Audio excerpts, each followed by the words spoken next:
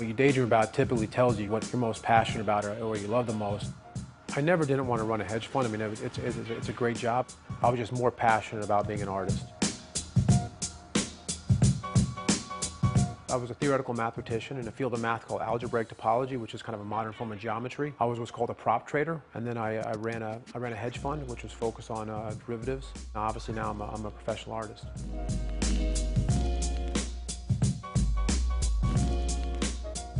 Has there ever been a point at which you've kind of regretted leaving that part of your life behind? Not at all. If I'm walking away from a hedge fund, my name on the door, I mean, I want to be an artist. When you're a theoretical mathematician or when you're a finance person, you don't really produce anything. So the first time really in my life, you actually have something you can actually grasp onto.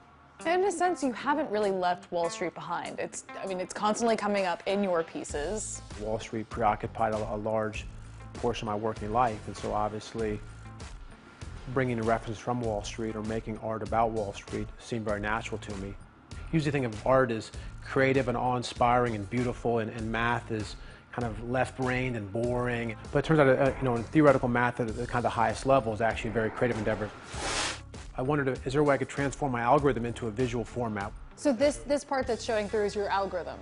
That's right, yeah. So this was millions of lines of code, and I would take out snippets of it that might be relevant to that piece. And so I take this kind of C# code and turn it into these very striking visual shapes, these circles, squares, triangles that are on the background of a lot of these Wall Street pieces. Fortunately, because of my background on Wall Street, I'm able to pay the rent. It is a hard job to walk away from, and obviously the money itself is a very strong handcuff to the job. For me, I think just my excitement, my passion for art just really trumped that. My goal as an artist was to make the best possible art, not to make a living.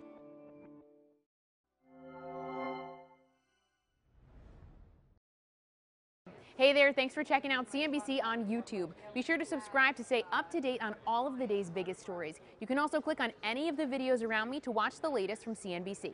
Thanks for watching.